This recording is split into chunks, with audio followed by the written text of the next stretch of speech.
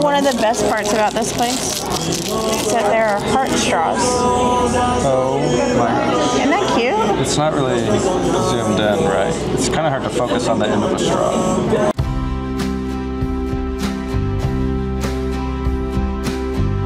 Hi.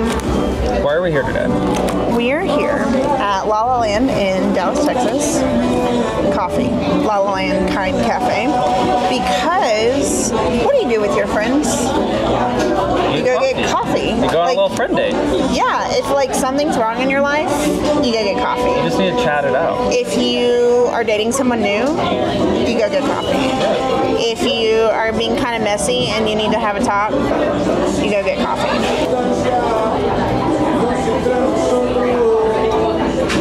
Okay. You're so crazy. Look. I got Ooh. Okay, hold on. We got a cheers. I didn't know you had to cheers coffee. I feel like you should always cheers. Cheers. Cheers. What is your favorite thing to talk about with your friends? In general, right now we talk about a lot of TV. I've started the Bravo universe. Summer House, Vanderpump, Yeah. Beverly Hills Housewives, Good Winter coffee date House. combos. What do you talk about at coffee dates? Well, a lot of my best friends are straight men. Weird. I'm just So we talk about sports. Has anyone coffee interventioned you? No. Usually people, because I'm pretty, like, to the point, people will usually intervention me, like, at a home. But I never want people to feel like I'm ganging up on them because I can come off kind of aggressive. So I would rather come out in, like, a public place so that they, I've never thought that you come across as aggressive. Okay, so I will admit that this coffee date is a bit shorter than I like them. I like them to be 3 to 4 hours long. That is long, but I'm with you. Yeah, like when I go get coffee with friends, like it's at least 3 hours. Having a coffee date outside when it's 95 degrees outside. And I believe the last thing you said to me was, I'm about to tell you something really important. I don't remember that.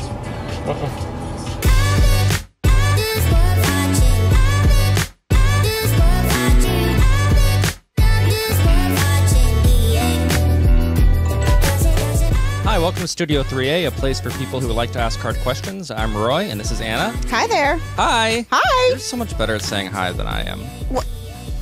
I didn't think it was a competition, but I appreciate that I won. Today we're talking about friendship. I love friends. Do people not like friends? I don't think this is a controversial opinion. Well, I mean, I think that you have like, I always think, I'm also like a girl's girl. So sometimes I think about the girls that are like, oh, like boys are so much easier to be friends with. But like, I love girl friendships. I don't know. So yeah, like I love friendship. I understand. Do you like the TV show Friends? No. Why It's not? like one of my least favorite TV shows. That is... It like gives me a headache. Take. You just don't think it's funny? No, I don't think it's funny, and I don't appreciate the character development. Like I don't want to rag on other people's favorite TV shows. Like I know that my stepmom watches this, and she's like Friends' biggest fan, and I like Friends. I respect her too much to. I know a lot of people think that it's not nearly as diverse as it should have been, which is a complaint. It's of its time period. It should have been more diverse. Yeah. That said. No, I don't like Friends. I think Seinfeld is way better than Friends. I like Seinfeld a lot too. Yeah. Speaking of friendship, I asked... That's what we're talking about today. I asked ChatGPT how to be a good friend. Okay, I'd love to know what a robot thinks. Which is basically like if Dear Evan Hansen, do you know the plot of Dear Evan Hansen? Yes. If that movie was written in 2024, it would start with Evan asking ChatGPT, how do I make friends? Yeah, literally. So that's where we are today. Okay. I want to know what you think about this. Okay. First idea is to listen actively. Give them your full attention, let them share their feelings without interruption, and validate their experiences. I mean, I don't think that's wrong, but shouldn't you do that with every human, not just friends? Sure, but let's not be too critical. Okay, sorry. I'm sorry, Chat. I think that's pretty good advice. Great advice. Rock on. Thank you. Now, this is a kind of a little counterintuitive to what we just said. Oh. Offer practical help. Well, maybe not. Sometimes actions speak louder than words. Offer to run errands, cook a meal, or help with childcare. Oh my God, there's nothing I love more than like going to the grocery store with my friends. That's so dumb. Like, girls love like going to Target, and like I don't need anything at Target, but like you learn so much about each other when Is you're. Target a grocery store? I mean, the Super Target is. I guess. You know the thing where it's like you go into Target and you leave with. It's like what the male response started to be like gender roles here, but the male response is like, why are we going to Target? Yes. And the female response is to go to Target. Yes. What do we need from Target? Target will We're let gonna us know. find out. Yes. That happens in my household. Yeah. That happens in my household too with two men. So we're breaking down. Be there consistently. Check in regularly through calls, texts, or visits. Yes. A hundo P. A hundo P. 100%. What even was that? So cringy. Is that something you say regularly? No, not regularly, but I did see someone on my TikTok recently say it, and so I started saying it ironically, and then it just came out. No. Not ironically. One of my best friends in college used to say, jokingly refer to me as her breast friend, just because it was funny. No, it's And not then she that would funny. accidentally say it like to people she did not know. Like, this is my breast friend. It's like, you don't have enough social control for this to be a habit of yours. Yeah, I understand. Encourage professional help if needed. If they're really struggling, gently suggest professional help like counseling. Yeah, I'm a regular on that. If the girls come to me and they're like, I'm really struggling, I'm like, are you on anxiety meds? I mean, listen, I take Celexa, no free ads. I think it's a generic product at this point. Yeah. Why would you not pay $10 a month to be a happier human? Right. And that's, I just if it's like. something that you struggle with. Yeah, I have anxiety. Yes. And it's like, why would I not pay money to just, like a small amount, just to be like a more normal Like person? relaxed, like. Yeah. Yeah.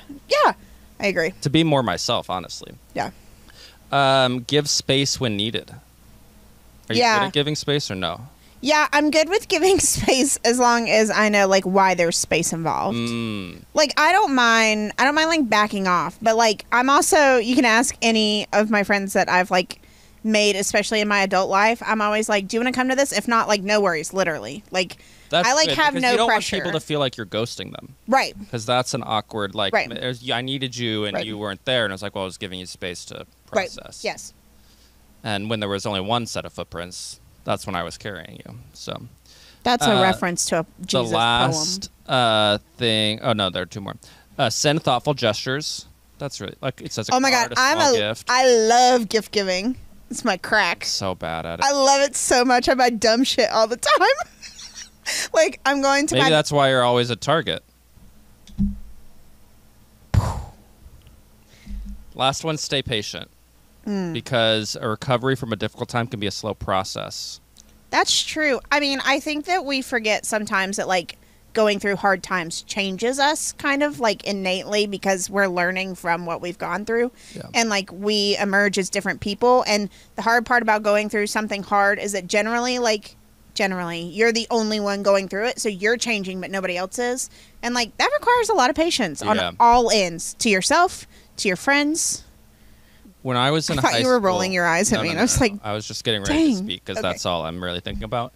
When I was in high school, my girlfriend and I saw the movie P.S. I Love You, where, spoiler alert, at the beginning of the movie, the guy dies. And then she spends like a whole period mourning his death, and she like doesn't leave the apartment for like a month. And after the movie, my girlfriend was like, "That's such a sad movie," and I said something along the lines of like, it was weird how she didn't leave the apartment for a month. Like she should have moved on. so mean. So yeah, staying patient might not be my strong suit. Also, we should have known that relationship wasn't going to work out for a number of reasons. Anyway, I have patience for you, and I'm really proud of how you've grown and changed since that moment. This entire show is just me saying all the things I'm terrible about. And you're being like, yeah, I'm kind of better at that than you are. So. That's not true. That's what I'm getting out of it. If you think that you are better than me, leave a comment. Leave a review. subscribe, email us. Yeah. You can find our email on our website. Go to the staff page. Yeah. Next, you're gonna preach. No, I'm gonna poem next. How does this show work? What's the order? I'm gonna do a poem. You're gonna give a message. We're gonna be back for wrap up. My own failings are not this funny. It's funny to watch it happen in real time. Oh my gosh. This is Just to Say by William Carlos Williams. I've eaten the plums that were in the icebox and which you were probably saving for breakfast. Forgive me, they were delicious. So sweet and so cold.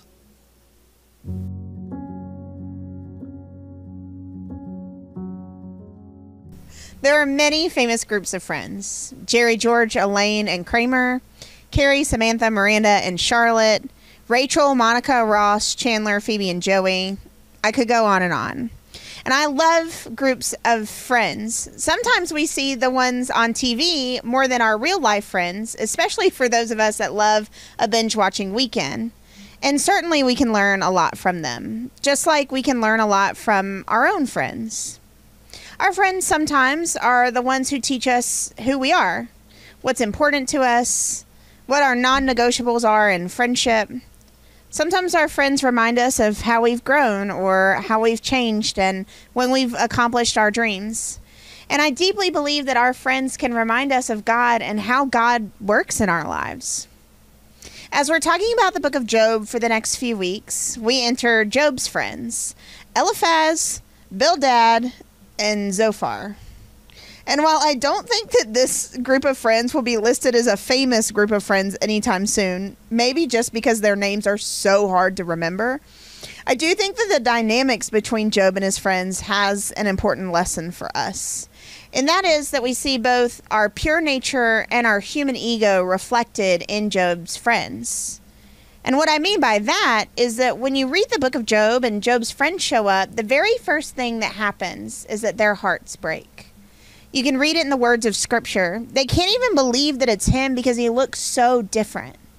They see his suffering all over him, and they cried out to God in lament. They sat with him in silence, not trying to fix it, but just trying to be present. And that's one of the purest things that we can do. We're not God. We can't fix anything, and we can't take someone's suffering away. Although we might like to pretend it doesn't exist, it's actually not helpful at all to avoid suffering. Arguably, it can make things worse. So then Job speaks, and that's where it starts to go wrong for his friends. I would argue that their human nature gets awkward or uncomfortable, and they want to start dialoguing with him about his suffering. Sometimes even getting to the point that they're saying that Job must have done something bad because bad things are happening to him. And the reason that I say that they must have gotten awkward or uncomfortable is because I've been there. And I assume that you've probably been there too. When someone you love is going through something difficult, like a diagnosis or a job loss, a death, or a traumatizing life event, whatever, there's usually a point where they're talking so much about it, or even worse, there's so much silence between you that you feel like you need to fill the space. So we start talking, and it's never very helpful. I mean, in Job's case, Job and his friends talk back and forth for like 30-ish chapters of scripture, which is insane. And when you really think about it, how helpful is it actually to say things like, well, everything happens for a reason, or God doesn't give you more than you can handle, or my favorite, God closes one door to open a window. The thing that all three of these phrases have in common is that at some point they're trying to explain away our suffering. Even if you think it's full of hope, it's usually not. I think sometimes us say things because they don't want us to focus on the suffering at hand. They want to lighten the mood or change the subject or think about the future. But think about it for a second. Unless you're actually asking for any of those things, when you're suffering, is lightening the mood or changing the subject helpful? Generally not. Generally, it's not helpful at all. So what if instead we leaned into showing up, into being present? What if we decided that suffering wasn't ours to fix or take away or try to explain what God is doing? What if we just showed up? What if we showed up with food or showed up to mow the lawn? What if we held each other's hands and just sat in silence? Instead of opening our mouths, let's practice being together and keeping our mouths shut, other than saying things like, I'm here for you and I love you. One of my favorite shows of all time is Gilmore Girls. And if you're a fan, you know of the devastating episode where Lorelai and Luke break up. And Rory, I think, is someone that I would want beside me when I'm suffering. Take a look. You slept? I guess. Feeling better? Sure. No, you're not. You should get back to Yale. Mm-mm. Right. You can't just stay here. Sorry, I'm here for the duration. No. You need supplies. I'm fine. There's no sign that you've eaten or had anything to drink. Well, I'm not hungry or thirsty. Well, if you're staying up here, you need supplies, sustenance, entertainment. Well, See, you're a little thirsty, aren't you? a little. What can I get you? Water? Bourbon? Water's good. What do you got food-wise? Not much. What's not much? Like nothing. Some moldy bread I've been eating out mostly. Okay, I'm going on a run. I'm not hungry. I'll get you some DVDs, too. Do you want magazines? No. I'll get you some magazines. You sure you don't want bourbon? Honey, you have stuff to do. This is my stuff. I'll be back in a flash. Rory doesn't have anything to offer other than sustenance. She doesn't even want Lorelai to get out of bed and move to the couch. She runs around town, grabbing Lorelai's favorite food and snacks to let her wallow for as many days as she needs. Suffering doesn't need to have God's purpose behind it. It doesn't happen because we deserve it. We don't need to explain it away.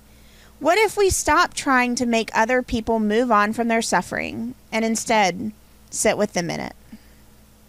So it might be because my ears are still a little clogged from my cold. I really think you need to go to the doctor. I will probably go see a doctor at some point. Good. What I heard was there's nobody you would rather have with you in a crisis than Roy. And I'm just really honored that you feel that way about me. Yeah. Yeah, we've really suffered together. Yeah, and I've always been there for you. Yeah, always. And I just appreciate that. You said that you... one of the good things is just presence and not necessarily needing to talk and say things and fix things. It's so hard, You're though. kind of a talker. How is that for you? I think if I remember, like, I was watching... so, you know, I'm on the Bravo verse. Right. So I'm watching Summer House. And Amanda, who's engaged to Kyle... spoiler alert, sorry. I know I'm Amanda and Kyle get engaged? Wild. So anyway, she says something in an episode I watched recently, and she says something like, instead of reacting to the situation, I reacted out of my feelings to the situation. And so I've been thinking about that a lot, and I'm a better human if I remember that, like, my feelings aren't always what the situation needs. Yeah. But but my opinions are correct. And I need to share them with people. This is how an Enneagram 1 responds to a situation. I understand. One of my favorite authors says opinions are underdeveloped thinking. So I've also been thinking about that a lot lately. My opinions are fully developed. Maybe your opinions are underdeveloped thinking. Well, do you... My opinions have been through the ringer. They're coming out ready to print. But when somebody else is suffering, do you offer your opinions? Yes. Does it go well? No. Well, at least you're honest. I appreciate that. Yeah. I would be curious if our friends who are watching, like, do you say something when somebody else is suffering? Or do you find yourself, like, keeping pretty quiet? Or how do you be present? What do you do? Like, being present that's not talking. To me, like, when you're with someone, you got to talk to them. So how do you be present without necessarily trying to fix it? Okay, let's see if you can not talk for 10 seconds. Oh, I'm really good at not talking. Well, you, like, talk less than anybody I know. So I'm maybe so that confused. isn't really a problem that I'm facing in my life. Okay, well, maybe you should noodle on that and come back to noodle, us. and I'm Okay. gonna spit out a fully formed opinion. At least he's honest. Yeah. I think suffering's so hard, but I really do believe that if we can remember that somebody else doesn't always need our opinions, that can sometimes make it better. So I hope that's something to chew on this week. And let us know. I thought you were literally going to start chewing. I was, and then I was like, that was dumb. I shouldn't do that. I think that's an end. We're good. We see you next week, and that you're not still literally chewing by then. Don't literally chew on it. Figuratively chew on it. We'll see you next time.